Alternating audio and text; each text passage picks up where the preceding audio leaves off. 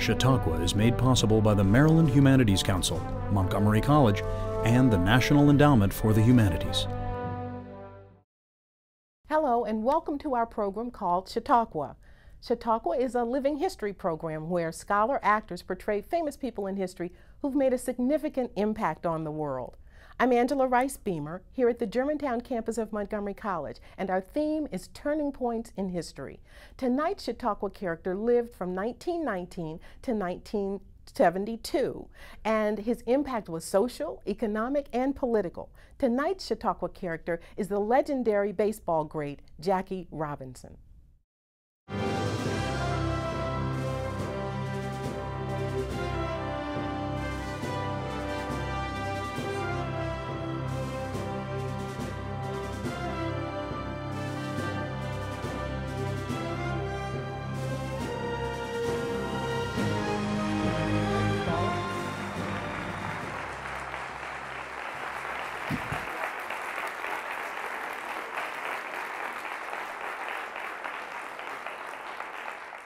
Thank you so very much.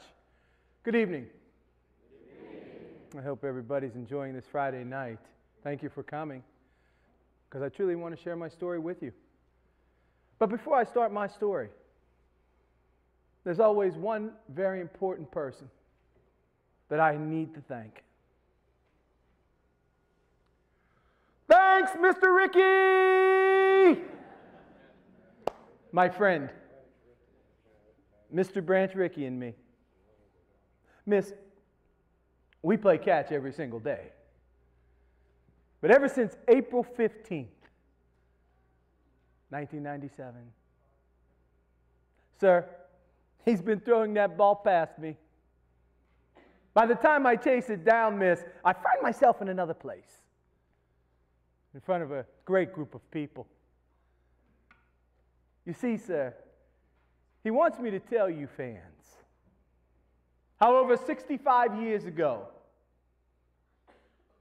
I was able to cross that line into Major League Baseball.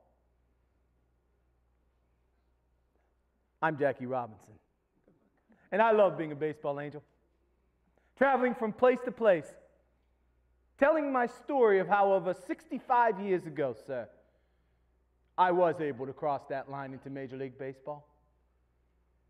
But miss, it's very important for me to start from the beginning of my life, to show you that the insult, my friends, the suffering I put up with that first year with the Brooklyn Dodgers, or to show you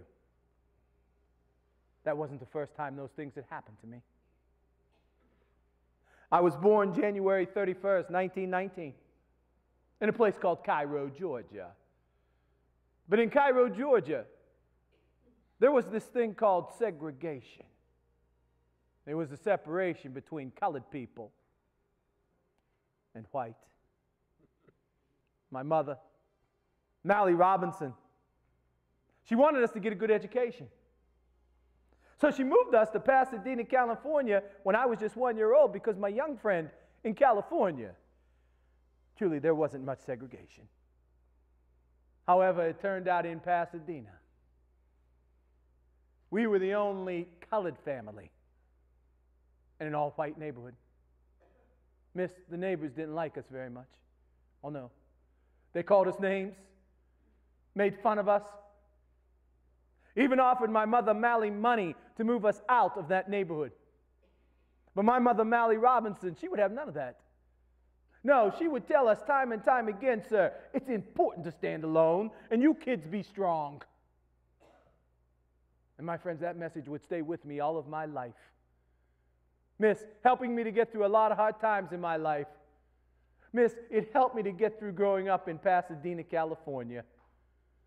Because you see, my young friend, the kids in the neighborhood, they didn't like me very much either, because of the color of my skin. They made fun of me. They called me names. Most important to me, miss, they wouldn't let me play on that neighborhood team. Oh, that is until, of course, they found that I was fast, miss. They found that I was a pretty good athlete. And miss, that's when they begged me to be on the team. And that's when I learned that sometimes when people won't accept you for the way you look, sometimes they will accept you for your ability to compete. And that neighborhood team, we were a good team. We never lost. However, folks, there's one other thing I need to tell you about our neighborhood team. Something I'm not very proud of, miss. You see, our neighborhood team, we were a gang. Yes, miss. A gang. And we called ourselves the Pepper Street Gang.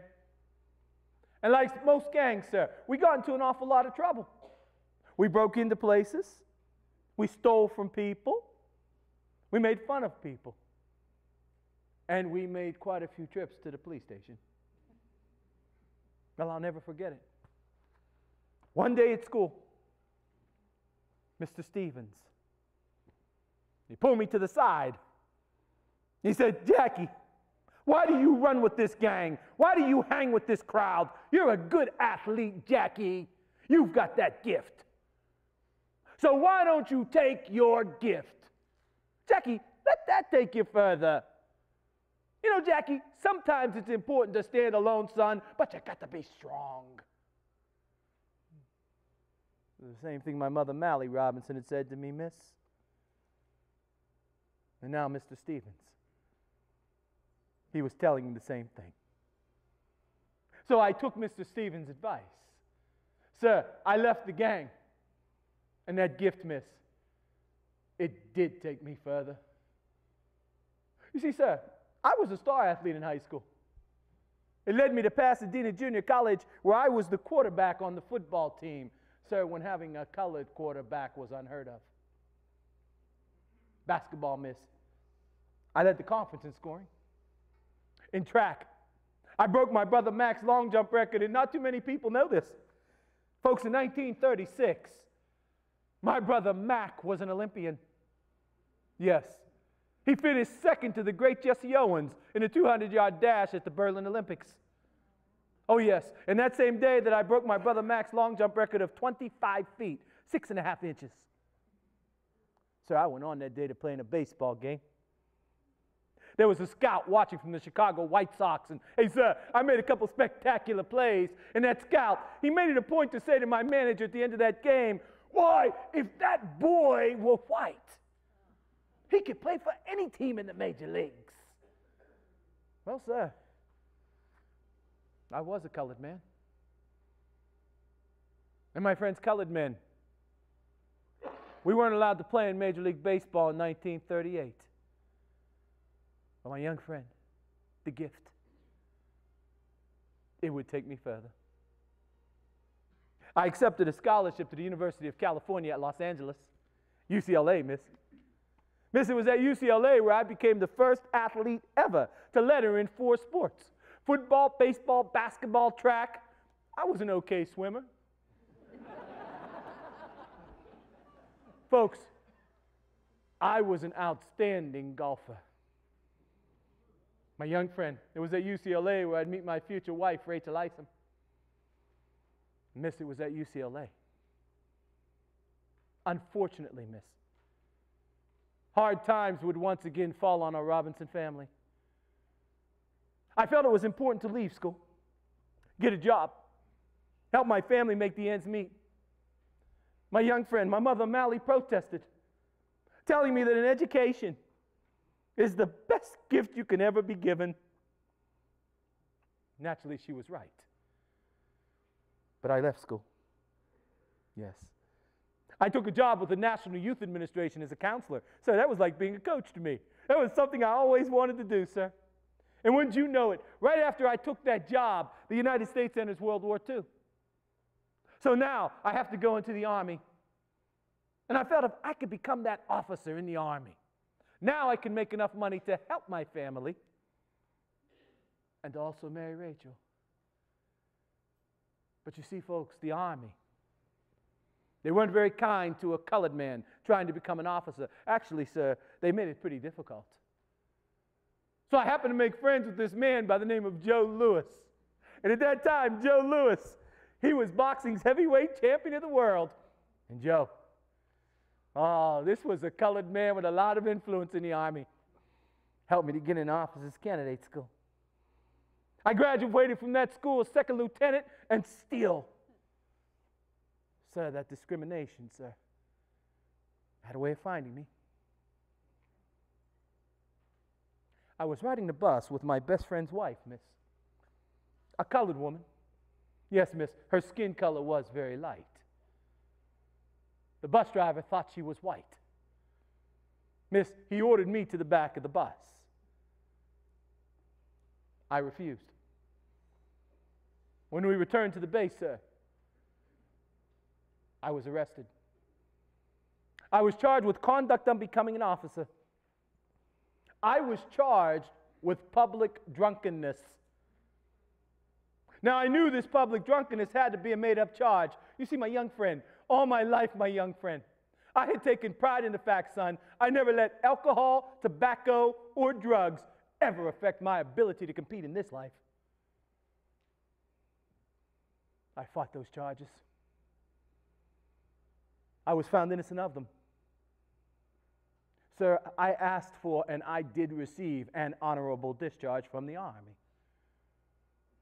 But it was while I was in the Army.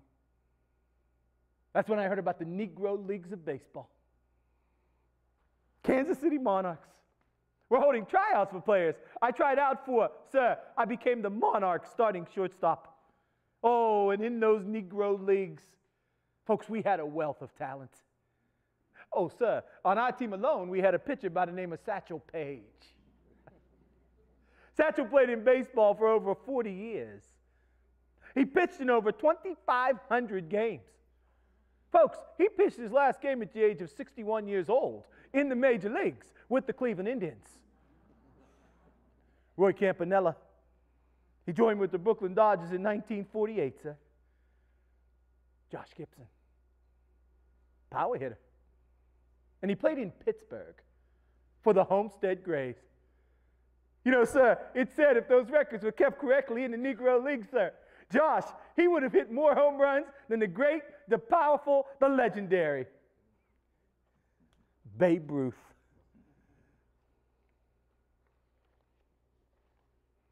And Larry Doby.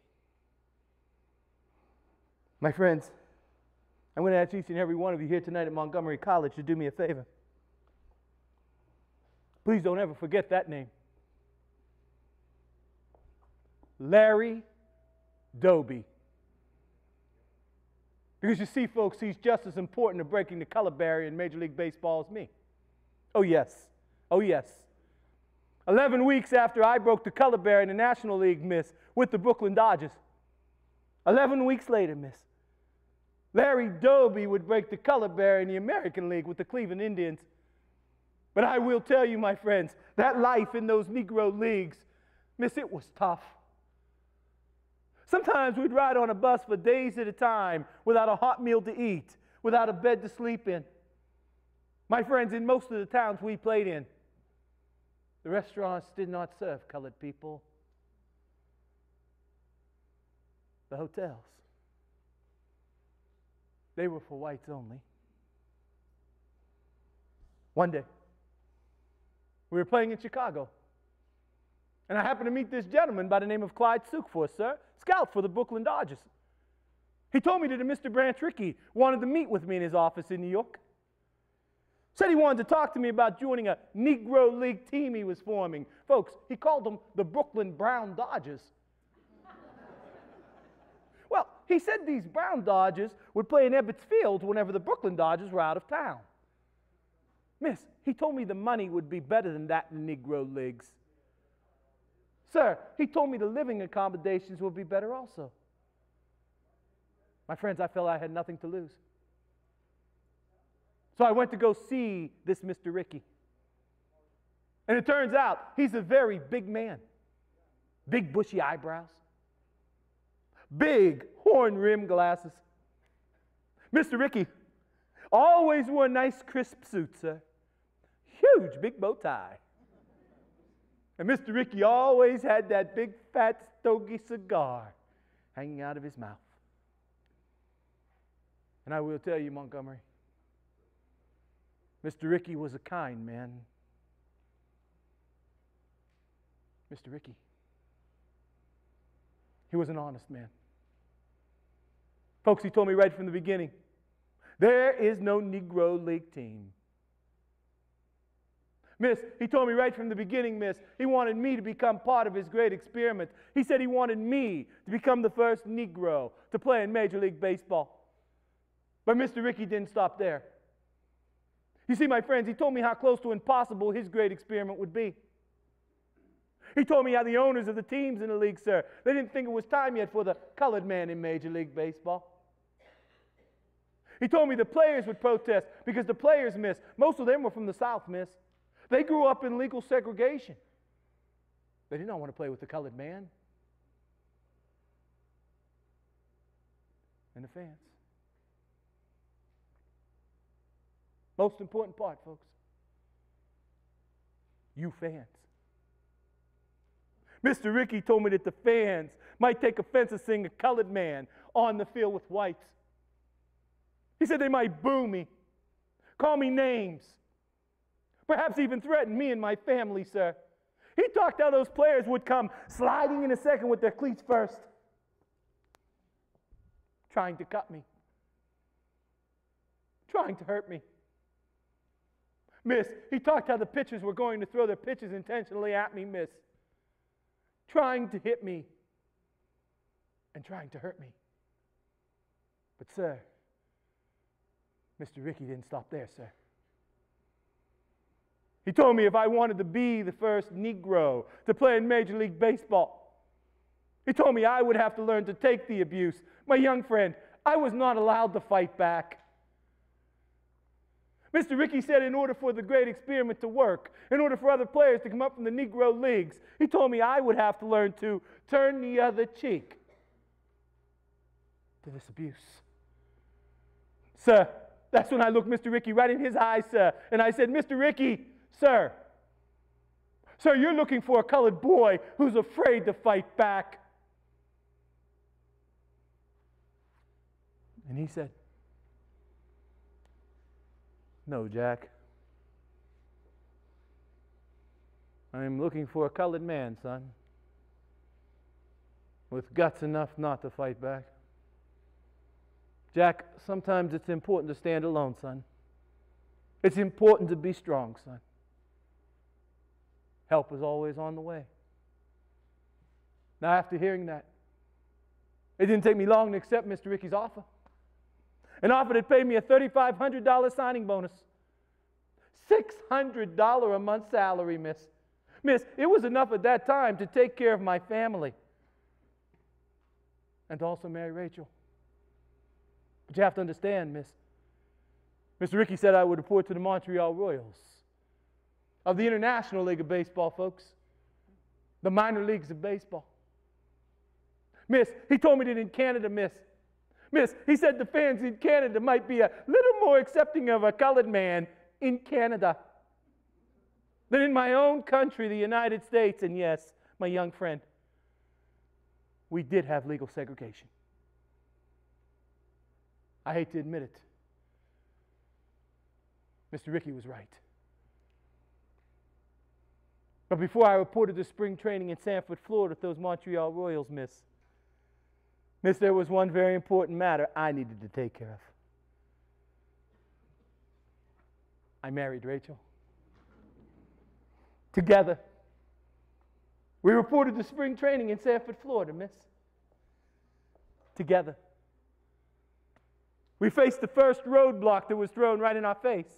You see, son, the city officials in Sanford decided they weren't going to watch a colored man playing on a field with whites in their town. They banned us from having spring training there, folks. We had to move spring training to Daytona Beach. Rachel and I stayed with a colored family. The rest of the team, they stayed in an all-white hotel. Oh, it was something we knew was going to happen. And from the very beginning, most of my teammates with the Royals, I'm one of them. most of them, they did accept me. Some of them even helped me to learn the little differences between the Negro Leagues and organized baseball. And I will never, ever forget that first game of the season. We were playing in Jersey City, New Jersey, against the Jersey City Giants. Sir, my first at bat, sir, I came up to that plate so nervous, I was actually shaking in my shoes because I was waiting for the crowd to boo me. Miss, I was waiting for the crowd to make fun of me. Nothing happened, miss. It was so quiet in that ballpark, you could have heard a pin drop, which made me even more nervous.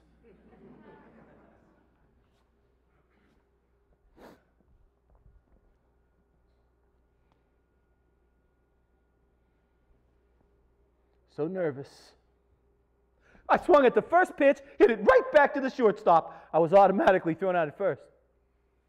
My next at bat, I came up to the plate feeling a little less nervous. Miss, I had to be. 2 men on, miss. It was important for me to get on base. I got the sign from the third base coach to bunt, but that infield had moved so far in, that sign quickly changed to swing away.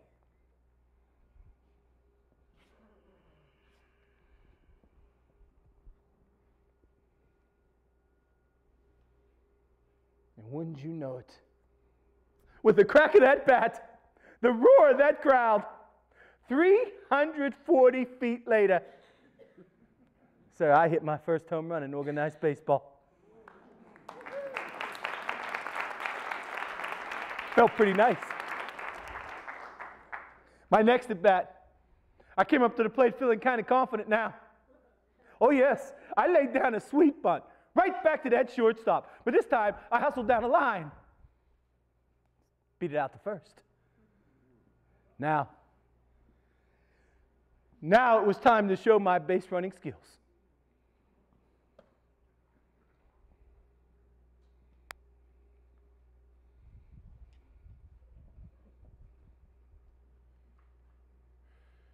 As that pitcher started to wind up, oh, he made it so easy to steal second.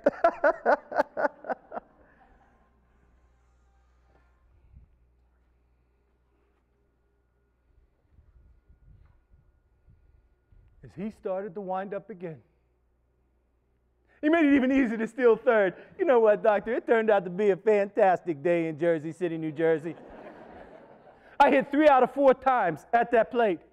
Knocked in 3 runs, stole 2 bases. My friends, we went on to beat the Jersey City Giants that day, 14-1.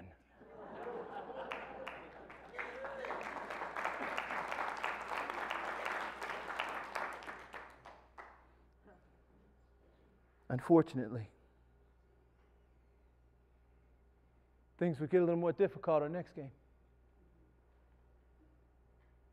We had to travel to Baltimore, Maryland. And in Baltimore, the fans there let me know they weren't going to watch a colored man play their team in Baltimore. They booed me. They called me names. They made life so unbearable for me in Baltimore, folks. I had to leave the game midway through, and I will tell you, it did not get any easier the next game, my friends. Miss, that's when we traveled to a place called Syracuse, New York. And the fans did a lot of the same. Booing me, calling me names. But you see, in Syracuse, folks, they threw things at me. One fan actually threw a black cat at me on the field with a rope tied around its neck. My friends, that's when he announced that my cousin had arrived. But through it all, with the help of my teammates, as a team, sir, we made it through that International League season. Went on to play in the Little World Series, folks. A series that started out in Louisville, Kentucky, a town that was deeply rooted in legal segregation. And in Louisville, son, the fans there let me know there was no way they were going to watch a colored man play the fantastic white team in Louisville. Oh, folks, they booed me something fierce. And they called me names that you could never, ever imagine. They made life so miserable for me in Louisville. Sir, I went into a batting slump so deep, sir, I couldn't even hit the side of a barn with a bat. My friend, I could hardly wait to get home to Montreal. And miss, when we did return to Montreal, our fans had heard about the way I'd been treated down in Louisville.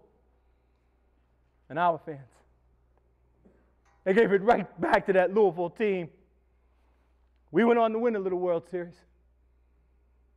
And at the end of that final game, the only colored man on the field, miss, was being carried off the field.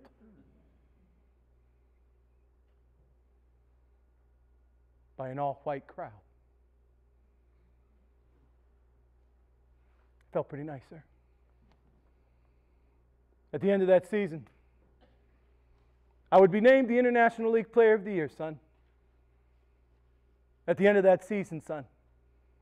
Now I have to cross the line into Major League Baseball. And crossing that line, miss, it was a nightmare. But it was a very big learning experience, folks. You see, my friends, I learned in 1947, people do have the ability to change the way they feel about other people. Oh, yes. In the beginning of that season, it was tough. When I first reported to spring training in Havana, Cuba, not too many of my teammates would even bother to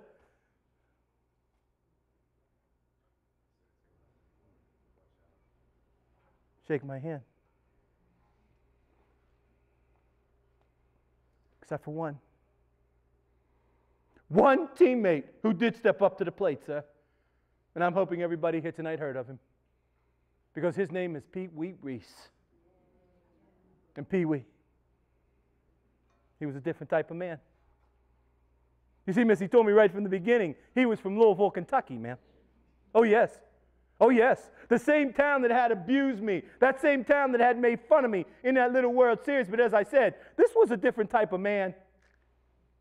You see, my friends, he told me he did something I thought not too many people, then or now, colored or white, would take the time to do. Pee Wee, he said he put himself in my shoes. He said he imagined himself, miss, as the only white player on an all-colored team. He said he imagined himself being abused by the fans, having things thrown at him, being called names, being made fun of. And he told me in his imagination, it did not feel very good. Sir, he told me he'd be there for me if I needed him.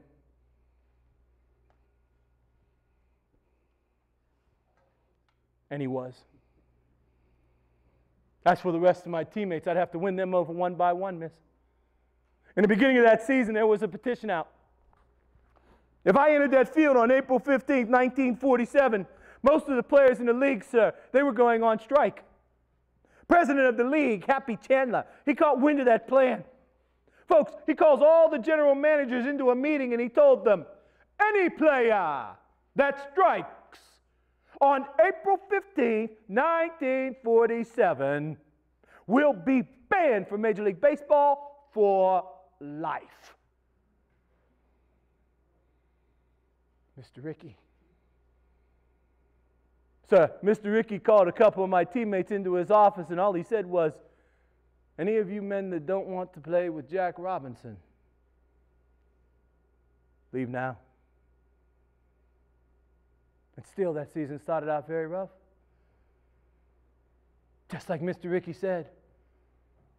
The fans, they did boo me. They did call me names. Folks, they threatened me. Sir, they threatened my family. Miss, one fan actually wrote us a letter, miss, that he was going to kidnap my newborn son, Jackie Jr., if I entered that field on April 15th, 1947, and that was just like Mr. Rickey said. The players, they did taunt me. They did call me names. And yes, miss, some of the players did come sliding in a second with their cleats first, miss, trying to cut me, trying to hurt me. Some of them, they would kick dirt in my face. And others, folks, others simply would spit in my face. The pitchers. They threw those 90-mile-an-hour fastballs intentionally at me, trying to hit me. Yes, they did want to hurt me. Because you see, my friends, my first at bat in the major leagues, the first 4 pitches thrown to me were thrown at me. I led the league in 1947 in that category of a player being hit by pitches. We played the Philadelphia Phillies. Now, they were led by Ben Chapman. And Ben Chapman was from Mississippi. And Ben Chapman, let it be known, he did not care for this colored man. So he led his team in abusing me. Hey, colored boy, get over here, boy. You start cleaning out this dugout, boy. Right now, boy. Hey, colored boy. Hey, boy, get over here now and start shining up all our shoes, boy. When I went to go bat at the plate, the catcher, he went to sweep the plate with his little broom, and the catcher said to the ump, "Hey, ump, why don't you let that colored boy do it? Why don't you let this here Robinson boy do it? It's his job." I had to be strong. My young friend, I definitely was standing all alone.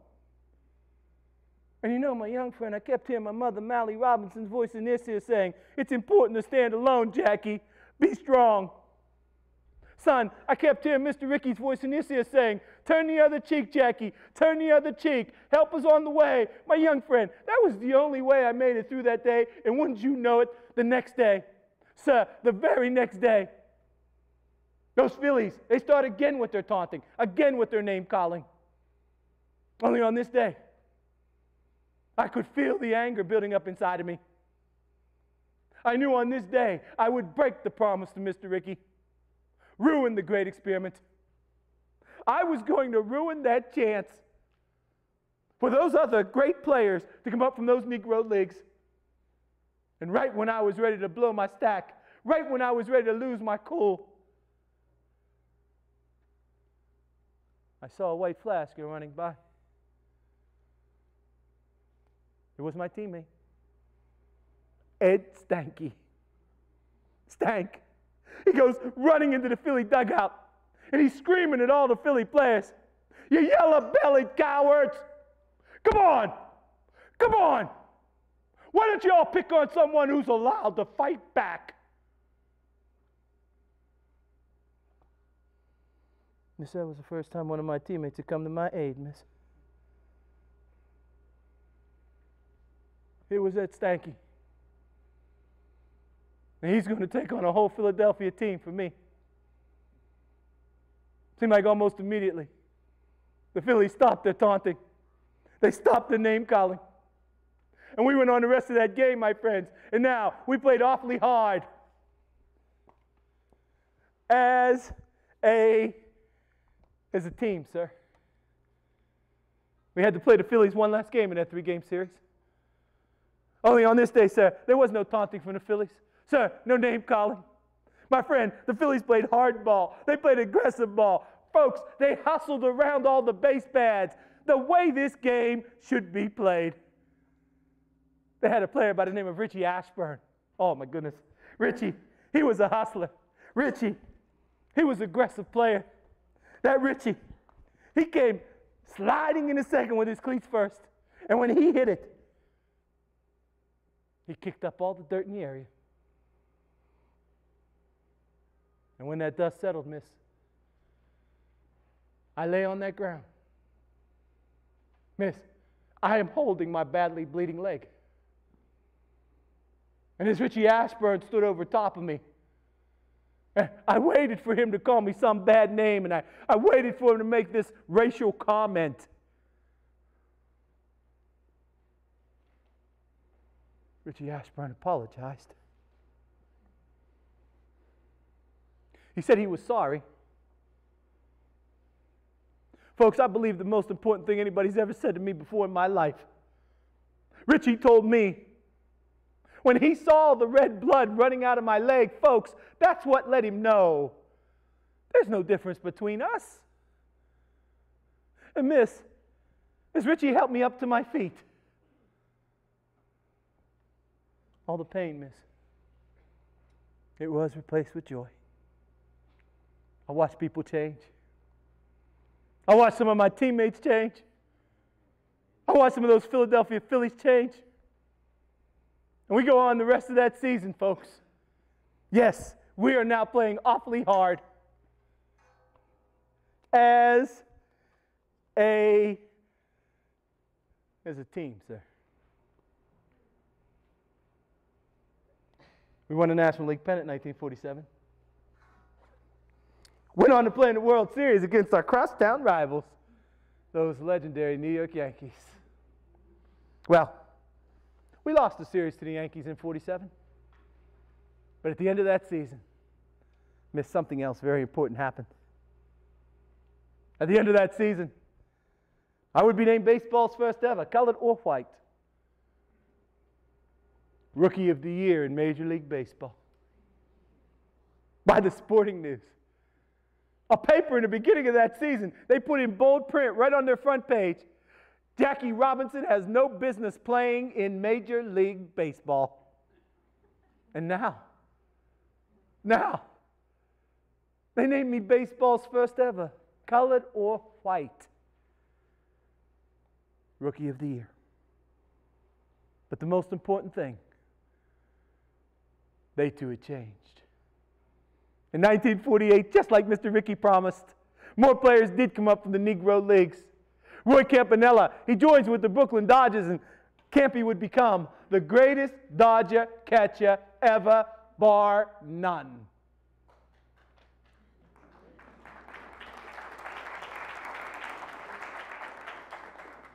Larry Doby. In 1948, Larry Doby would help to lead his Cleveland Indian team to a World Series championship. 1949, my best season in the majors. I led the league in stolen bases, runs batted in, double plays turned. And mid-season, sir, I would cross that line, sir, as I was named the first African-American ever to play in that All-Star Classic. And at the end of that season, my friends, I will cross that line one more time. When I was named baseball's most valuable player.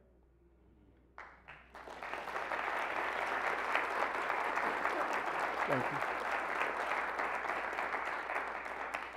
My friends, in the 10 seasons I played in Major League Baseball, 7 of those 10 seasons, African Americans finished as either Player of the Year, Rookie of the Year. 7 of those 10 seasons. What a great accomplishment. In 1956, after 10 seasons of Major League Baseball, oh yes, 10 seasons of some pain, and 10 seasons of some joy. It was time for me to move on, sir. My young friend, I realized there were other lines in society, my young friend, that needed to be crossed by and for African Americans. But before I announced my retirement from Major League Baseball, it was announced I'd been traded to the New York Giants. Oh yes, the Giants had a young player they were trying to develop now. And they had this young player. You know, sir, they wanted me to help bring him along. Did you? No, maybe you heard of him. His name was Willie Mays.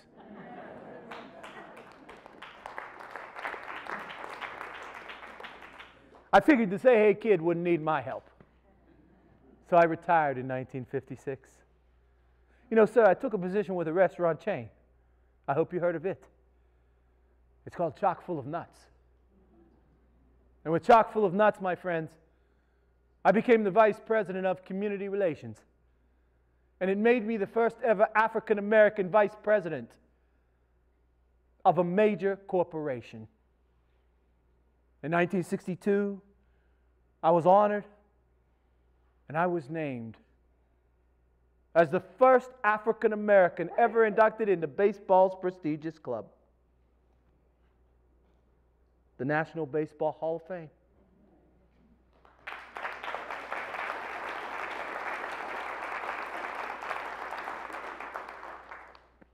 Thank you.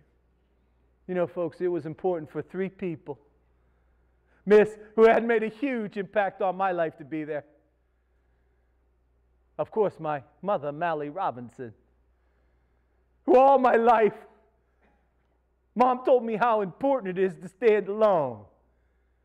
My young friend, Mom told me how important it is.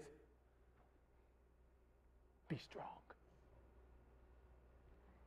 Rachel Robinson, my wife, who suffered through those 10 long seasons with me. And sometimes, Miss, it was Rachel.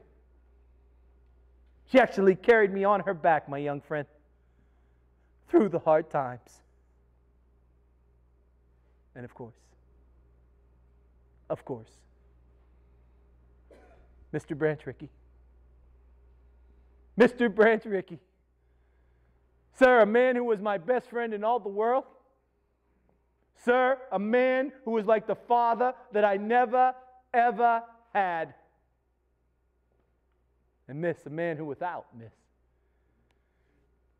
Truly, I wouldn't be here tonight at this beautiful Montgomery College sharing my story with you. But you know, my friends, before I leave here tonight,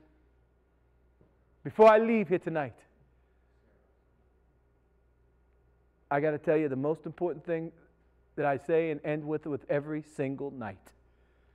Please always remember, folks, a life is not important. No. No. Miss, it's simply not important. Miss, except for the impact it has in other lives. Every single one of these young people in this room with me today, with us tonight, every single one of these young people, my young friends, please remember, you have a special gift inside of you. Please, guys, find your gift. And you develop it to its fullest. And please always remember, my young friends, that sometimes when you're trying to find your gift, please remember, my young friends, that sometimes when you're trying to develop your gift, you too might be standing alone. Please, be strong, miss.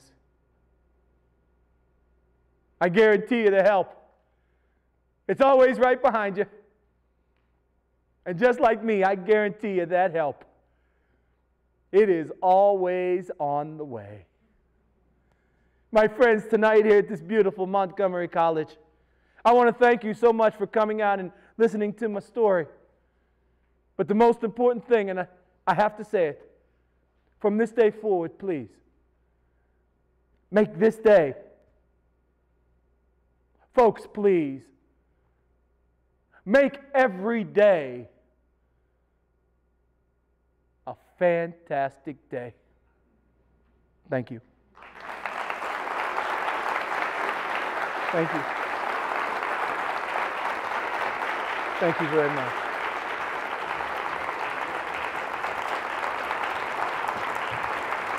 Thanks.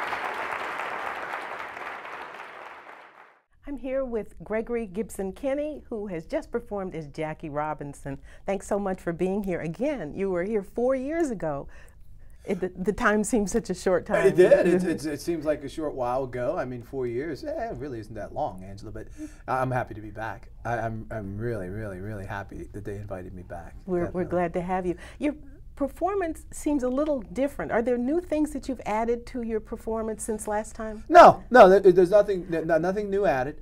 I think having become, I think every year I find something new and definitely become more familiar and a lot easier as being Jackie Robinson, and I become a little more relaxed every year. I think age has something to do with it. I think I started doing Jackie Robinson when I was, I believe I was 39 at the time, and now I'm 55.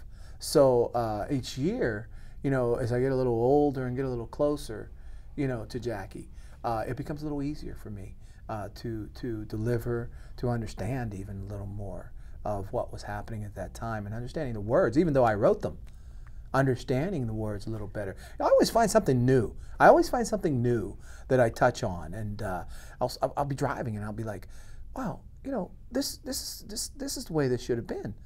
And so over years, you become a little more relaxed. You fall into the role a little bit more, and then, you know, obviously a little more comfortable. Every year you get more comfortable. There seemed to be more, there's an emotional tenor to what you were describing that seemed to come through. Yes. Yes, and I think that has to do with the experience, you know, of just doing the program over and over and over and over again, and just relaxing yourself with the program and letting the emotions just take their place. Let the emotions ride the way they're going to ride, and feeling the character, feeling Jackie Robinson. I think that's another thing. As you get older as an actor, you know, you start to feel things a lot more. You get a feeling for things a lot more. And I know when I was studying acting, all my you know, teachers, my professors would tell me, relax. As you get older, you start to feel it more. You start to become real comfortable. You start to settle, and that's when you get there, you'll know it. And I'm starting to know it. That's the neat thing about acting. Yes. Jackie Robinson was a man of incredible discipline. Where did that discipline come from? Discipline in the way he sort of lived his life, in a way. Well, I think the discipline had to come from his mother, who was very strict, you know, and brought all those kids up on her own. I think a lot of it had to do with his mother, the discipline. Of course, you know, being in the military, just the discipline of growing up the way he did, you know, in a white society, basically, where he was dealt a lot of blows, where he was, you know, like breaking the color barrier. He was always breaking the color barrier. Jackie was always breaking the color barrier, you know, playing football at UCLA, playing at Pasadena Junior College. You know, not too many people know, when he played at Pasadena Junior College, he was the quarterback. When he got to UCLA, he became the halfback because he was colored, black. He wasn't allowed to play quarterback. So those walls were always being thrown in his face. So there's a discipline there of how to act, you know, how to do the things that you're supposed to do, and keep yourself in line at the same time. Yes. How did Mr. Rickey, how did he know all these things about Robinson to choose him above other? Well, had he researched him? Exactly, exactly. He researched him. He studied him. He had Sukforth go out and follow him. He had other people watching Jackie Robinson. And I think, but the most important thing, he watched the way he grew up and the environment that he grew up in. And as I said earlier, being part of the white society. He'd already been there. He'd already done that. If you're going to go get, you know, a person from one of the players that grew up down south who had never mingled with white folks before, you know, had never gone to school with white folks before, that's total segregation there. Jackie's actually living with those folks. He's living with these people, and he's enduring the racism with these people as well. He was the perfect choice, and I think over time we see that he was the perfect choice. Tell me a little bit more about Rachel, his wife, and their relationship and her strength. Well, I think she was the strongest part of the two. Rachel was the one that always told Jackie that, you know, we have to do this. You know, a lot of people, we give, you know, and we should give Jackie Robinson, you know, all this credit. But I don't think Rachel gets enough credit, because there were so many times when he said, I quit. And she said, we can't. And it was always, we can't. And she traveled with him. And she sat in the stands and endured the racism and the name calling and people throwing things on her as well as they did her husband. You know, it was a thing they did together. And I wish, even maybe in my program, maybe I needed to recognize her a little bit more. Just maybe there's not enough time, you know, to tell Jackie's story. But maybe one day I would like to write a program about her and tell her side of the story, because it truly needs to be told. Her strength and the way she carried him, the way she brought him through this hard time. You know, and people talk about a strong woman. Well, every man needs a strong woman. She definitely was his, without a doubt. And also, you mentioned Pee Wee Reese and what he did at that time when he kind of stood by Jackie Robinson at a time that was extremely difficult. Talk a little bit more about him. I think the thing that intrigued me the most about Pee Wee Reese, Angela, he was from Louisville, Kentucky. It was a very hateful place. He had been taught to hate. And he felt when he met Jackie Robinson, watching him go through these things, obviously somewhere in his life, he had dealt and had sympathy for somebody who was going through this racism and this segregation, because he seemed to grab on to Jackie and tell him, it's not fair, I'm here for you. You know, I'll go through it with you, and we'll make it happen. You know, and actually, not many people understand, you mentioned putting his arm around his shoulder. By doing that, he could have been threatened. He could have been hurt. I mean, bad. But he stood up for what he believed in. And I'm still trying to think where that came from. It just had to be him as a man and saying, you know, we need to treat each other like human beings. So the supportive people in his life helped. You mentioned in your presentation about the need to stand alone. Yes. And that's extremely important for all of us as individuals. That's right. But yes. Creating that supportive group is also extremely important. But that standing alone, I think, is an important message for young people today, for all of us, really. Yes. No, but I think you hit it right on the head there. You know, because it is about, you know, for me, a lot of it is about young people, to be strong. We see the kids these days. You know, we look at Jackie Robinson, and we can look at Jackie Robinson as being bullied. And today in our schools, we see so many kids that are being bullied and pushed around and told that they're not good enough. You know, and if we can watch Jackie and we can take the color out of it, we can see the exact same things. The bullying that's involved. So it is an important message for young people. Be strong.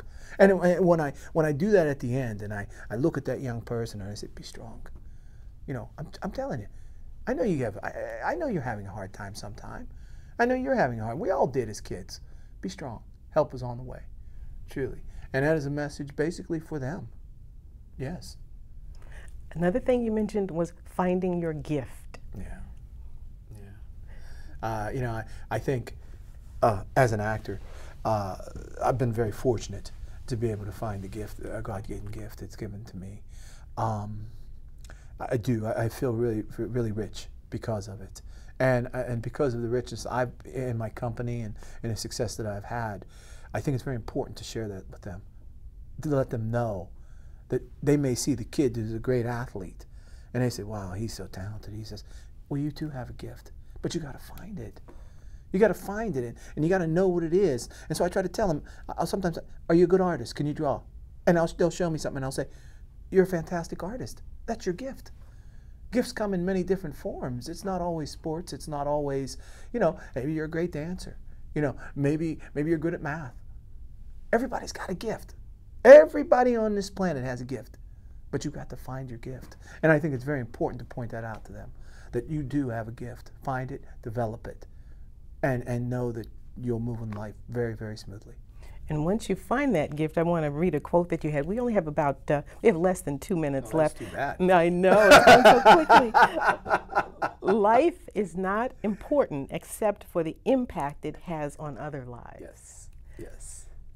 Is that a Robinson quote? That's a Jackie Robinson quote. That is, and I love to end the program with Jackie Robinson, with that Jackie Robinson quote. He gave that one in his Hall of Fame speech, and I like to put it out there every single day. A life is not important except for the impact it has in other lives. And if we can all grab hold of that, you know, as people, as individuals, as neighbors, boy, we can move mountains.